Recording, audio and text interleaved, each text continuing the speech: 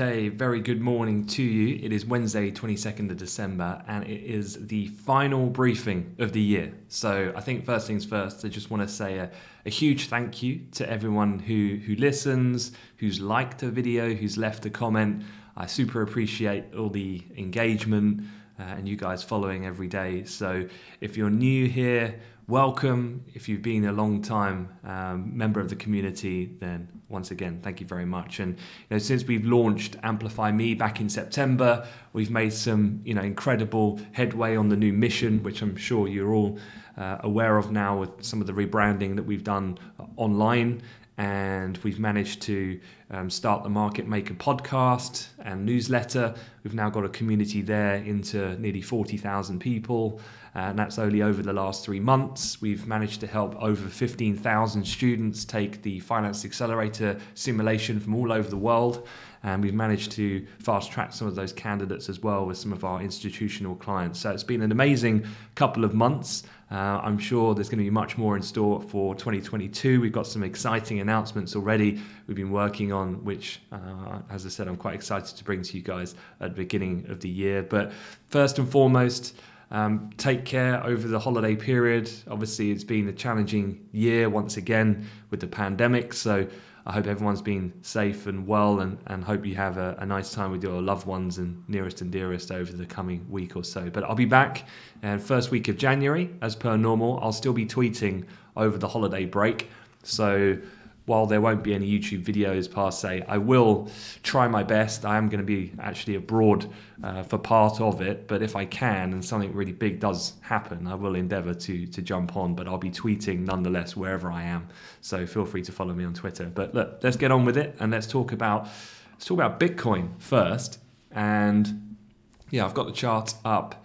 Well, I've got the headline here, Bitcoin snaps slide with biggest one-day gain since November, and actually you can see it here. So this is looking at the 30-minute candlestick on the Bitcoin future, and you can see here quite a big uptick that we had in yesterday's overnight APAC session, and we kind of held those gains. They've just bumped a little higher to retest up towards the highs that we saw on the 15th of this month. I'm just shy of the $50,000 level, so 49,500 at the moment.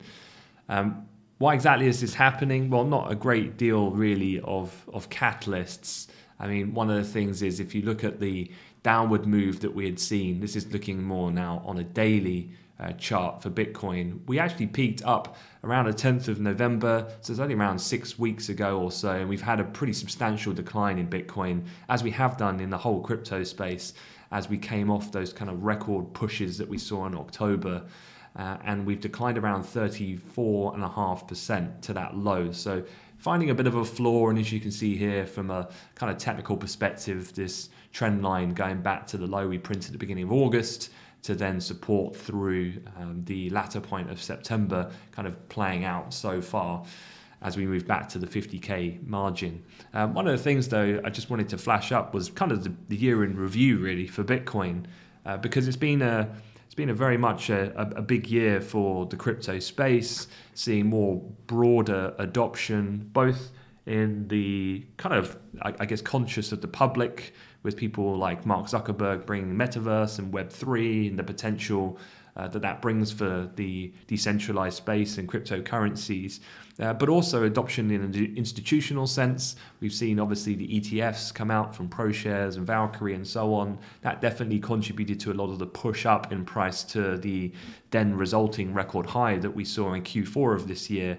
We saw that really big push up from around 40K up to close to 70K through that September-October period. But going back to the beginning of the year, if you can believe it, Coinbase, it seems like it's been around forever, but that listing was only actually towards the back end of Q1 of this year. We then had Musk's comments on Bitcoin greenness and the concerns that he was suggesting. So this came irrespective of the fact that he talked about the adoption of using that for payment terms. Then you had lots of the PBOC, Chinese government lockdown, trying to make sure that things like mining and other just general things that the Chinese have been doing, their government, to restrict other types of measures across broader sectors, really weighed on the crypto space. We actually kind of saw a floor of around 30k in the summer, and as I said, got up to around the 70k mark, and now we're residing at around 50. Question to you guys though, and I'd want to see your answers in a comment below on this video, and that is, where do you think Bitcoin is going to trade this time 2022? 12 months from now, what's your call on Bitcoin? So I'll drop my call on the video as well. I'll try not to be too anchored to the guesses that you guys put down. So I'll endeavor to put my forecast first. But yeah, hit me up. Let me know what it is that you think where Bitcoin's going to be this time next year. All right. Well, look, back to the broader charts on the kind of global macro perspective. You can see here we had a pretty decent rally on Wall Street yesterday. Really little dip at the open and then a drive thereafter, and post the European exit, markets just continue to move to the upside. So actually we had a pretty solid finish on Wall Street. The technology heavy Nasdaq outperformed. It was actually up about 2.4%, gains around 1.8 in the S&P, 1.6 in the Dow. Some of the bigger movers, Micron Tech, they were up around nearly 11% on an upbeat forecast. Nike, I'm sure you read quite a bit about, they were up over 6%, rallied as revenue in North America increased, offsetting a bit of a drop that they've seen in China. Other notable news elements that you might be aware of were some of these, which were President Joe Biden said he still has a chance to strike a deal with Democratic Senator Joe Manchin to get his near $2 trillion economic plan through Congress. Again, the delayment of that was one of the contributing factors that led to some of the weakness a few sessions ago. And the dust kind of settling a little bit on nervousness around the Omicron situation. We also saw yesterday Pfizer and Merck closed off their session lows as Bloomberg reported that US FDA is set to authorize the pills to treat coronavirus as soon as this week as well. On the COVID side, AstraZeneca said yesterday they're also working with Oxford University to produce a vaccine for the Omicron coronavirus variant, so just becoming the latest vaccine maker to join the rest, looking to develop variant-specific viruses or vaccines going forward. Otherwise, the other major news that you might have seen yesterday, there's been a lot of speculation about what might happen to the UK in regards to lockdown. And the Prime Minister came out yesterday and basically said that no new restrictions will be brought into England before Christmas.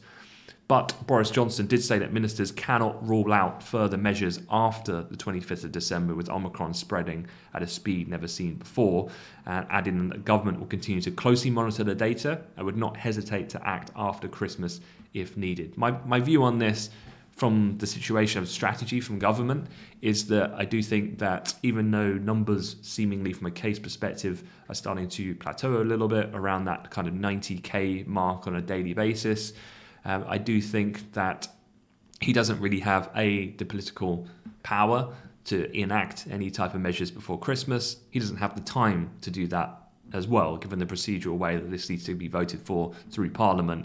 And the result of him doing that now, given the pushback that he's had with already the likes of the vaccine passport rules and so forth, it would be politically almost suicide for him at this point in time. So do I think he's going to enact more stricter and go to that kind of step 2 approach from the previous format of restrictions that we had, which increases things like mixing and social distancing and things like that? Yes, I think that will come on the 27th. So people will have their Christmas, but then thereafter, because generally that mixing then is probably going to see then the aftermath, a bit of a pick up again of renewed cases like we've seen in the past.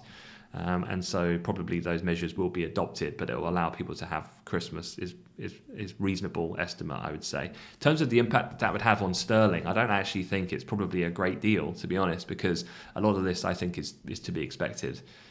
So really it's about tracking the coronavirus and ensuring then that it doesn't get more materially worse than what we're already kind of forecasting at the moment. And as you would have read, a lot of the scientific advisors, whether from Imperial College, whether from Sage, so forth, they're all pretty bearish at the moment anyway, so we're already pretty positioned for a fairly negative outcome. And at this point, the kind of incremental step downs or step ups, I should say, in restrictions that would come if it were necessary, I think allows the market to kind of acclimatize in a fairly graduated fashion. So I don't think actually a move to step 2 would come as a great deal of shock, and I wouldn't really look for a massive move in sterling on the back of that in that between Christmas and New Year period if that was to materialize. It really depends. If they were to see very aggressive measures, which I don't think Johnson can do anyway politically, then it might be to the contrary, and it might be more aggressive move to the downside for sterling. All right. A few other things. It is generally quite quiet. I'd say markets overall on a cross asset class basis are fairly reflexive of the time of year. And given the calendar is pretty quiet today and for this week, really. I mean, we've got core PCE tomorrow from the US. This is probably the only final highlight. But again, volumes decreasing. Markets have seen some decent action the last couple of days. But as far as this morning's open is concerned, it's pretty slow going. The other story, just to bring to you, is about Russia. And the reason for that is on the geopolitical front, Putin has said that Russia has no room to retreat in a standoff with the US over the Ukraine situation and would be forced into tough response unless the West dropped its aggressive line. And of course, Russia rejecting Ukrainian US accusations that it's preparing for an invasion of Ukraine as early as next month in the new year. Now, what's quite interesting here on the back of this, the kind of hook, is that European gas prices are seeing some volatility again. You remember a few months ago, this is when we saw that really sharp acceleration in prices when we had that whole fuel crisis, particularly evident here in the UK that you saw.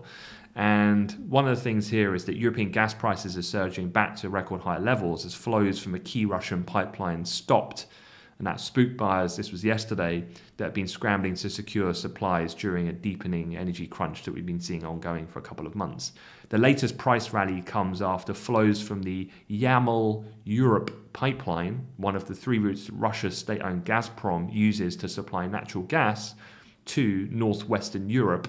It stopped as temperatures plunged in Moscow and Gazprom decided not to book export capacity. Context, more than a third of EU's gas supplies come from Russia, but the year inflows have fallen. And of course, this has led to many politicians in Europe and industry experts accusing Russia of withholding supply to press EU leaders to approve the controversial 4th pipeline, that being the Nord Stream 2. So there's a lot of layers to this energy onion. And yeah, just interested to see how this goes, because this then does trickle down the effect to the consumer and us and our energy bills as well, at a point where we're at the moment, which is already pretty tight on the kind of the average consumer, given the inflationary conditions we've been seeing throughout this year. But, all right, in terms of the actual calendar, it's pretty slow going. As I said, you've had UK GDP numbers, but these are kind of Q3 prints, so they're very dated, a bit stale now. The quarter-on-quarter print came in at 1.1 against expected 1.3%, year-on-year 6.8 against the expected 6.6. No real much movement in sterling, to be quite honest, although cable is touching up and around its APAC highs at the moment.